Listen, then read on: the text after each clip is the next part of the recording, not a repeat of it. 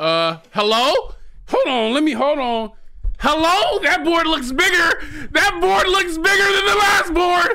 What is up, guys? It's BRISXLIFE back at it again with another video, man. And in this one, man, my stomach is in knots. This is Babymonster debut member announcement video. I don't know how I'm gonna feel if like all the members don't make it. Like, that's just me personally. Some of you guys might feel different, which is totally understandable. But like, for me personally, like they just need to be, all of them need to just pass, bro. Like at this point, like why would you even do that to yourself, YG?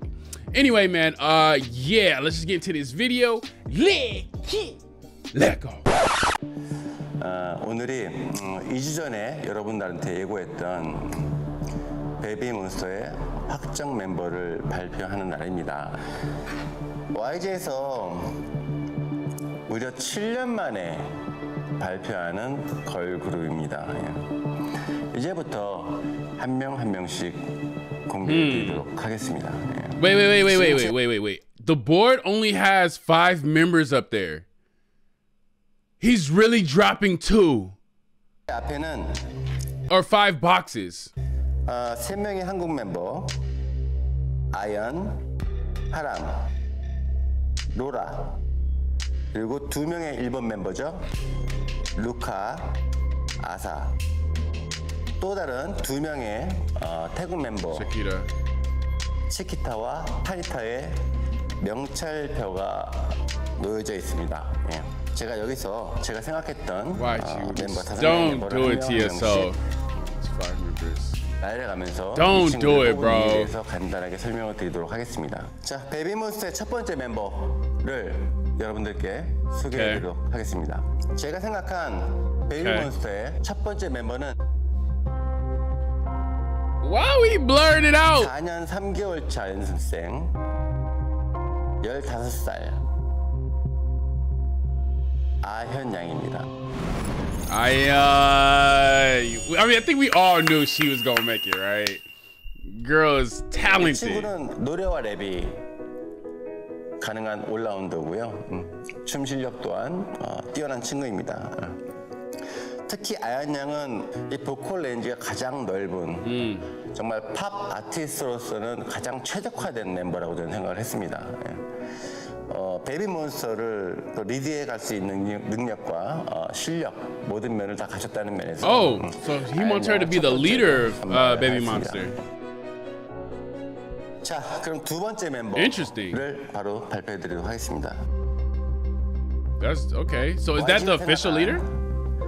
Or he's just saying she could be a leader?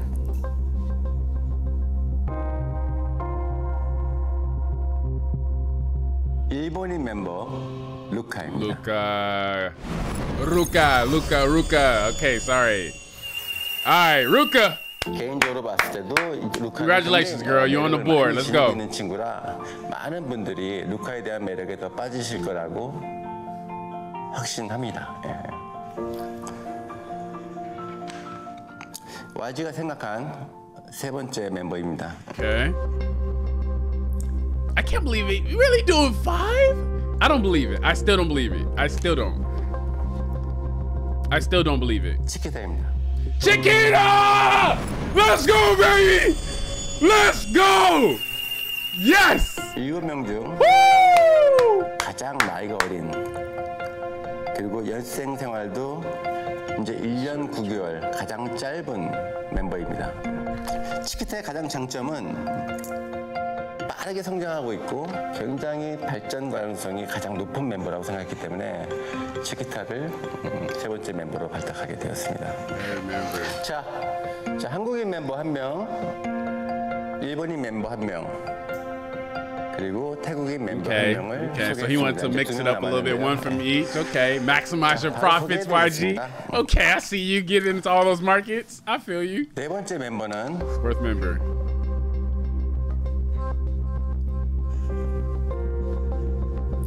베이비몬스터의 네 번째 확정 멤버입니다.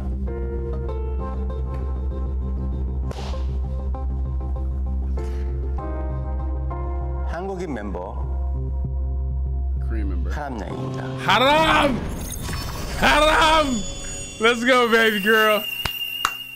이 친구가 불렀던 지금까지 솔로곡들은 원곡과는 많이 다르게 본인만의 스타일로 해석해서 불렀다는 점이 굉장히 높은 점수를 저한테 주게 만들었습니다. 하람이에 감춰진 저런 창의적인 능력, 창작적인 능력이 분명 베이비몬스터의 큰. Okay, before we even get to announce the last member, I have a prediction here. This is what's going to happen, which I think is just it's not for me optimal. I want all the members to make it. Just make it 7. We all love all 7. Everybody has their bias in this 7. You know what I mean? You built them up so much. They're so popular.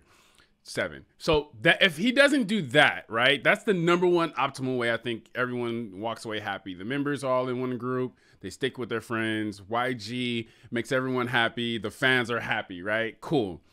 I think what else, if he doesn't do that, the next thing he's probably going to do, that I would do if I was CEO, is they will be still signed to YG as solo members. Maybe he might see them as solo members and he might want to do that. Or maybe a duo, you know, a duo thing, but I think probably solo member for the last 2. Because, like, bro, they have so much hype and so much potential, and you built them up already. Like, why would you not sign them? You know what I mean? I think all 7 members are going to get signed. It's either going to be those 2 scenarios, I think. We'll see. 도움이 될 거라고 생각을 했습니다. 자, 이제 Yeah, let's figure this out, man. 마지막 5번째 멤버는 The last 5th. So he's kind of confirming it here, like, yo, this is, 멤버가 제 눈앞에 unless he's 있는데요. just lying to us. Unless he's just a big liar. 일본인 멤버 아사. Oh my gosh, so much talent being left off. 펭귄 멤버 Oh. 남았습니다. Who do you leave off? 제작자가 선정한 This is a hard decision. 베이비몬스터의 마지막 5번째 멤버입니다.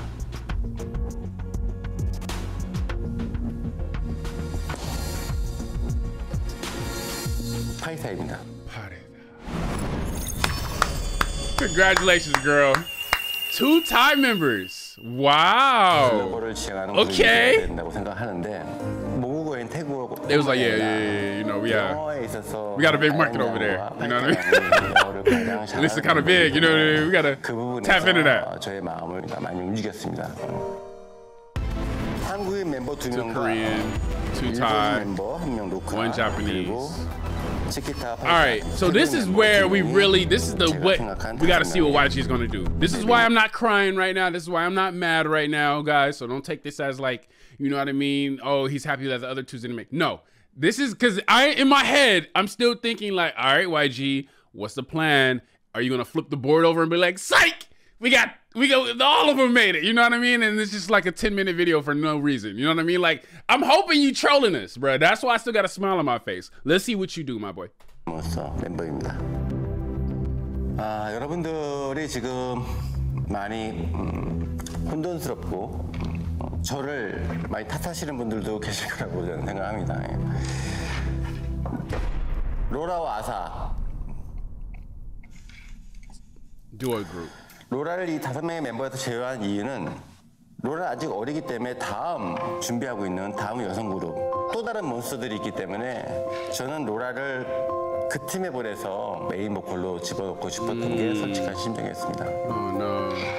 아사도 4년 9개월 차 연생 일본에서 와서 랩만 할 줄 알았던 아사가 저렇게 올라운더로 노래를 할 수 있다는 사실에 굉장히 놀라서 높은 점수를 줬었고요. 리정 씨가 얘기했듯이 이 팀에서 가장 춤을 잘 추는 멤버라고 루카하고 아사를 선택했을 때 아이돌 그룹을 운영하면서 아사 같은 멤버는 이 멀티플레이어로서 굉장히 꼭 필요한 멤버라고 생각했기 때문에 이 친구를 이 5명 안에 넣지 못한 것에 대해서 굉장히 마음 아프게 생각합니다. 그리고 아사를 제가 뺀 하나의 이유를 여러분들께 공개적으로 좀 말씀을 드리고 싶은데요. 일본에 가서 글로벌 걸그룹을 만드는 게 지난 몇 년 동안 계획해왔던 일인데 올해 말부터 내년 초에 진행되는 그 프로젝트에 아사를 꼭 집어넣고 싶었기 때문에 베비몬. So from what I get from this, before he even finishes, what I'm hearing is that he wants to use her in Japan with a Japanese girl group. I told you they were going to get signed, and he's saying the other one is a bit too young, which right now Korea is passing a law that's not allowing a lot of these big labels to, are trying to pass a law, or it already passed. I'm not sure. You guys can correct me in the comments, but I know they're trying to pass a law where you have to be a certain age to be an idol or something like that, or you can't be too young or be something like that. So there might be some kerfuffle with that. Trying to give him out here right now and be like, yo, is this the reason why? But that's just what I'm thinking in my head right now. I'm just letting you guys know the process that's going in my head. But 멤버를 결정한 데 있어서 이 친구를 제외하게 된 이유입니다. 보컬리스트 4명과 지금 래퍼 루카 1명 있지만 아연 양의 랩을 지금 같이 할 수 있는 멤버이고 치키타 양이 지금 랩을 배우고 있기 때문에 전 랩을 할 수 있는 3명 멤버와 보컬리스트 4명이 있는 팀은 정말 강력한 팀이 될 수 있지 않을까라는 생각에서 제작자로서 생각한 5명의 멤버를 지금까지 여러분들께 소개해드렸습니다. There's no way. Okay, we have a few more minutes. Let's see. 제가 2주의 시간을 달라고 말씀을 드렸던 이유는 Also, if you guys let me know if your member didn't make it. Comment down below, and I really want to know how you guys feel about the members that didn't make it, especially if that was like your bias in this group. Please, I want to read those comments, and I might do something with that a little bit later, because it's hard. Like, I wish I can have a conversation with you guys in real time during this moment. So if you guys could just put your thoughts in the comments, and I'll read those and maybe do something with that later and try to like respond or have some kind of conversation, something, man. 7명의 데뷔를 원하시는 팬들이 너무 많았고 그렇게 98%, 뭐 99%에 가깝게 7명의 멤버를 요구를 하고 계시는데 Yes. 제작자인 제가 여러분들의 의견을 무시하고 원래 계획대로 가는 게 맞느냐 틀리느냐 이런 생각들로 좀 혼돈이 왔어요. 제가 다시 한번 뒤돌아서 생각해 보는 시간을 갖고자 했습니다. Is that why we took like the extra long week or something? Why are you considering fans' opinions? YG 초창기 때 YG 패밀리라는 크루를 만들어서 같이 앨범도 냈고 콘서트도 하기도 했고 이런 생각을 해봤어요. YG 패밀리가 단순히 YG 가수들이 모인 사람들이 YG 패밀리가 아니라 지금 이 방송을 열심히 시청해 주신 여러분들 즉 YG의 팬들, 저는 YG의 팬들이 진정한 YG 패밀리라고 생각을 합니다. 여러분들이 YG 패밀리라고 생각합니다.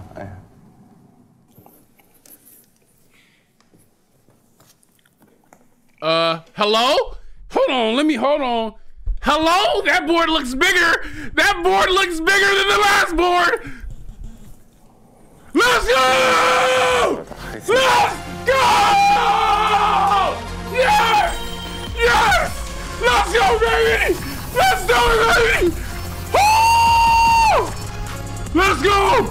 Oh! Yes! This is the way to go, YG. This is the way to go, baby. This is how you do it. Yes. Oh my gosh. The first 5 minutes I revealed. That was the original. Was that the original? Oh, I'm about to pass out. I'm about to pass out. 로라와 아사는 The other two is really. That's it. 여러분들이 뽑은 멤버라고 생각해 주시면 좋겠습니다. Come on. Come on. 이미 정답이 정해져 있는 것을 보고 제가 지난 4개월 동안 너무 많은 고민을 한 것 같습니다, 여러분. 이 훌륭한 7명의 멤버들을 데리고 베이비몬스터를 운영하면서 이 뛰어난 친구들을 조합을 해서 유닛 활동을 많이 해간다면 제가 원하는 그림을 여러분들께도 보여드릴 수 있을 것 같고 또 이 단체, 전원체 활동이 팬 여러분들이 그토록 원하시던 활동이기 때문에 두 가지를 다 얻을 수 있을 것 같다는 생각을 하게 되었습니다. 베이비몬스터의 데뷔는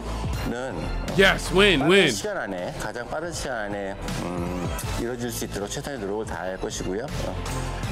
예상이지만 올 가을을 넘기지는 않을 것 같습니다. 베이비몬스터의 데뷔 프로젝트에 가속 페달을 밟도록 하겠습니다. That's the end of the video. Lastly to fans. 사실 제가 YG 팬 여러분들 앞에 나서서 인사를 하거나 인터뷰를 하거나 말을 건넨 적이 너무 오래된 것 같아요. 저는 이제 Oh my gosh, dude! Thank you so much, bro. 카메라가 안 보이는 곳에서 Bro, thank you so much. 베이비몬스터를 위해서 Oh my 저의 gosh. 모든 최선을 다해서 지원하고 돕도록 하겠습니다. Bro, I'm the biggest Babymonster fan. 우리 YG 팬 I'm Joe. 여러분들께 You listen to it, fans. 진심으로 Oh, my 진심으로 voice is going 감사하다는 말씀 드리고 싶고 You listen to the fans, dog. 멤버들 I'm a big Babymonster 나온 fan. 멤버들에게도 I promise 이 to 자리를 support. 빌어서 Concerts, albums. I'm doing it all, the whole nine, bro. 전하고 싶습니다. Congratulations. 이상입니다. Congratulations, baby. Coming soon, Babymonster. What's the thing? And that's it. Let's go. Let's go. Thank you. I was like, I mean, I would have. I don't know if I would have understood. I don't think I would have understood, but I would have definitely been like, maybe, I don't know. But this was the right choice. This was the right choice, man, because I already said what I said in the God. Oh my God. It's good. It could have been any. I knew he was a troll. He's the biggest troll of 2023. He got all of us. I know a lot. No, I'm not gonna lie. Hey, shout out to y'all. Some of y'all in the comments is like, bro, it's all 7, bro. Like, see, y'all been saying that since like the episode 1. I seen y'all. I read the comments. Put comment right now. I'm gonna read it. I'm reading all y'all comments right now. I read those comments. Y'all was like, bro, episode 1. Y'all was like, all of them is making it, son. What is you doing, son? Anyway, man. Love y'all. If y'all can leave a like on the video, that'd be great. Catch y'all in the next one. Peace.